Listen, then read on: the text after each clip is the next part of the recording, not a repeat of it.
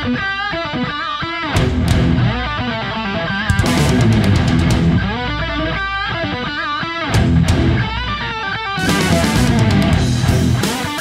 salty dogs. My name is Lenscap, and welcome back to Project Titan. This is here to be Season 2 of Project Titan. StarMade has updated and done some changes to integrity, got rid of a lot of the features that I just really didn't like, and I figured I love this game. Let's play it some more. So I want to continue with Project Titan. We left off about when New Power came out-ish. Slightly after that, I guess. And, I see fleets are still having a problem. We, updated a couple ships, but I think now's the time to update the ships we have, finish out the hulls that we have that are vacant, and then start building bigger and better things. Let's just do this. If I go to fleet and tell it to just idle... Hi, let's warp into this ship real quick and just hit C so that it centers on Galactic North. I think that'll be good enough for our lineup here. Since we're in this ship, let's take a look at this one first.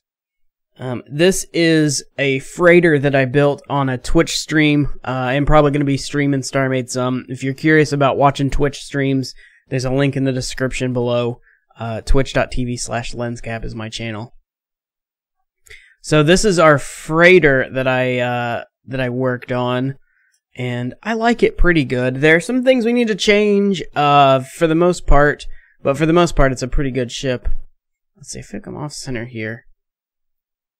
I forgot how to fix that. Okay, but it doesn't matter right now.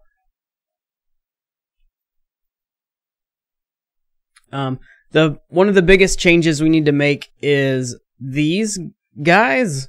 Oh man, this is really driving me nuts, this off-center thing. Yeah, I don't remember how to fix that at all. Okay, but anyway, these guys, these little pod grabbers, they are still in the old power, so we'll have to pull one of those out and update them. I think they're called the lockpick class. But I like this. This is basically my freighter. It carries 8 cargo containers, and they kind of have this weird rotational thing, which I really like. I tried something strange on this ship with the... Like, these are supposed to be... God, it's hard to point when my thing's all messed up. These are supposed to be like cables that connect to these whatever propellant tanks and then filter back into this. And they're like suspended on a logic beam. I don't know. I thought that was a cool idea. I don't know how well it translates, though, so you guys let me know what you think of that. This ship has no interior yet, so we'll get to that. But I've got this really, like... Kind of like if you imagine a motorcycle engine with a bunch of thrusters slapped on it. That's kind of the vibe I'm going for with all of the ships. Not just this one. But all of them. So they all have like a bunch of wires and a bunch of like exposed mechanical looking pieces and stuff like that. This ship has this weird field shield generator thing here. Let's... If I zoom all the way in, does that... Yeah, there we go. Okay, has this weird shield generator thing going on the bottom. I'm not sure how I feel about that. We might remove that and replace it with something else. It takes up a lot of space inside. It's not that much space. It's like 4 blocks. But still, it looks kind of cool. We may use it later in something else. But I'm not sure how I feel about it for now. I don't know. We'll see. Okay, so that is this ship. It's got some interesting details. I think I like the crossed sails it has. Of course, we're gonna stick with our sails. That's kind of a thing. I got a couple of AMS turrets, but no actual like combat turrets. I figured this would have to be accompanied by a like a fleet to protect it. All right, so let's move on to the next ship in the line, which is, I think, the Pickpocket? No, the Prowler class. Alright, so we'll jump into this one. And this ship still has the old power, so it's one that we'll be refitting. Let me know in the comments if you want to watch these refits, or if I should just do it off camera between episodes or something. And you just want to see new ships in the videos. Whatever you guys want to see, let me know. This ship, kind of the idea of this one was a giant rifle strapped to the side of a ship, and I think it worked out pretty well. I've already overviewed a lot of these, and if you want to see more about these ships, you can watch the last season, so we're just going to briefly touch on some of these. But yeah, I like this one. This is one of our fighters. We have 2 fighters in the fleet. The other's called the Shiv class, which we'll take a look at. I guess we can look at... Not quite next. We're going to look at the Bandit first. This is like my shuttle and the first ship I did in this kind of design style. It's also the only one that's been updated with the new power. I might refit this though again, since now that we don't have to deal with integrity, I think I can make this even a better ship. And at least one that I'll like more. But now that I don't have to worry about integrity and hiding the power sausage and all that stuff, then yeah, I think we can do much better here. But yeah, this is where the design for the fleet kind of came from, is this shuttle. Okay, let's move along. The next ship is the Shiv. This is our other fighter in the fleet. Has this one been updated for new power? I don't think so. It's missing a turret. No, that's where it docks. I can't remember my own ships. It's been so long since I played this.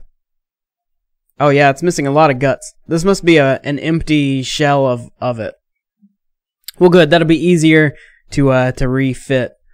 Yeah, so this is our other fighter. This one, while the Prowler features a long-range missile, this one is a short-range ship, and its weapon of choice are these dual Gatling guns. I think it's cool how they spin. I think it's cool how they appear to be like overheating on the ends. I don't know, I think this is a pretty cool looking ship as well. I'm excited to work on this one some.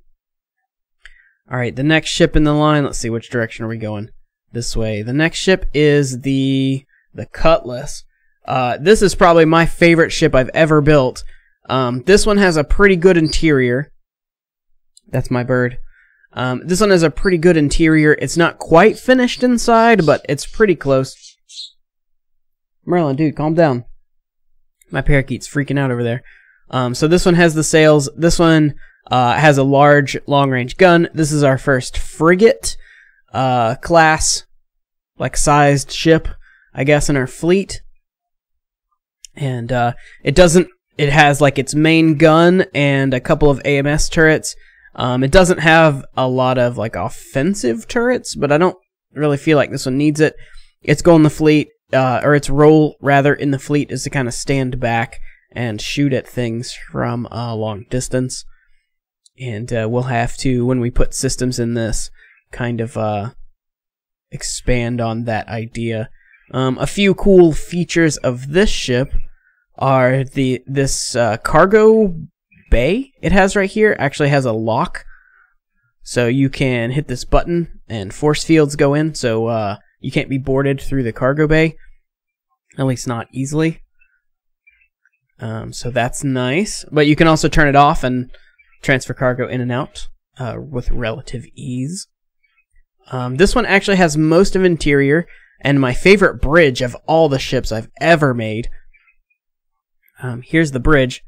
So we've got a captain's chair and then I don't know, a navigator and a gunner, a helmsman, who knows, 2 other stations for that. We can go down this corridor, and this is kind of like multi-leveled. Let's grab gravity right here while we're in the ship.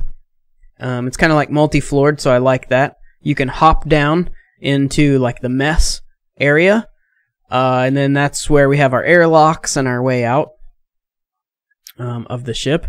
There is a ladder, I think. Yeah, here's the ladder, a quote-unquote ladder to get back up to the catwalk up here. I like that. I like the little cutout just for funsies. Add some asymmetry. Okay, if we continue down, here's the crew quarters. Yeah, I know, but it's crew quarters. You've got 4 bunks here. This is like super bare bones, but you've got 4 bunks for crew. Continuing back, this is where the cargo is, and then there'll be an engine room here. I didn't do the engine room yet because when I built this shell, we didn't know what the power systems were going to look like. So that's why there's no engine room yet.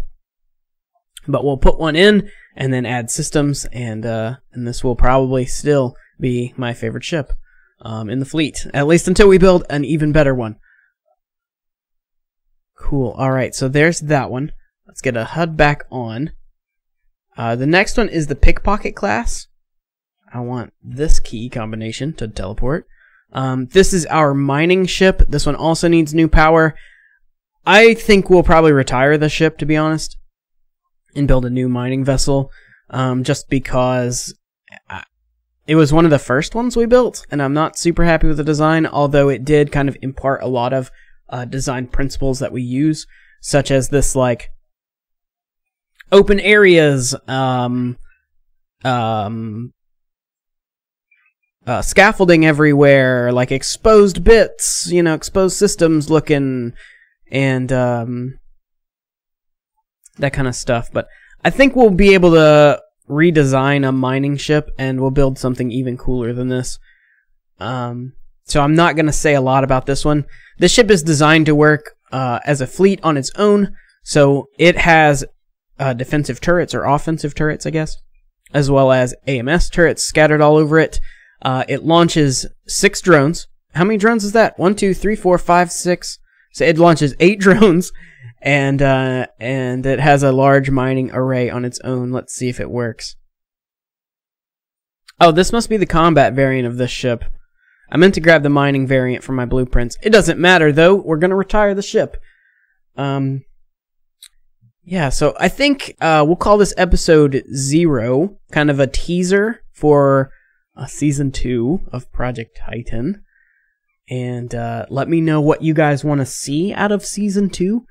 Do you want to see refits of the ships? Do you want to see only building new ships? Do you want to see fights, battles, competition? What do you guys want to see? Let me know in the comments.